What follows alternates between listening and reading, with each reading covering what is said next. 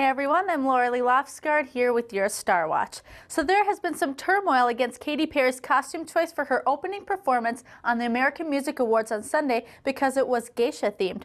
Personally, I think people are taking it a little too seriously because it was a good performance and she didn't disrespect them, and at least one Asian American group feels the same way. The president of Media Action for Asian Americans said that Perry's performance could renew appreciation for Japanese culture, the Rap.com reports. See? Let's just all be happy, quit judging, and be friends unless you're singing with a huge cat on screen. And no surprise here, because she's awesome, Sandra Bullock has been named Entertainment Weekly's Entertainer of the Year. She's getting some Oscar buzz for her performance in the space thriller Gravity, and we can't forget her gut-busting film The Heat with Melissa McCarthy. The actress received the same honor in 2009 when she had a similar blockbuster rap sheet with her comedy The Proposal and the movie that got her an Oscar, The Blind Side.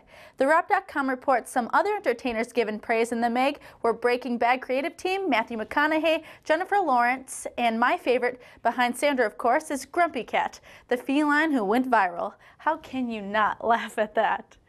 And finally, another person who can keep the laughs rolling, Will Ferrell is going to host ESPN's Sports Center.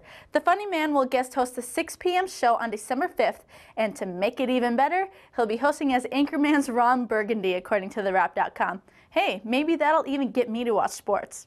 Anything's possible. Well, thanks for watching Inform TV Star Watch. I'll see you tomorrow.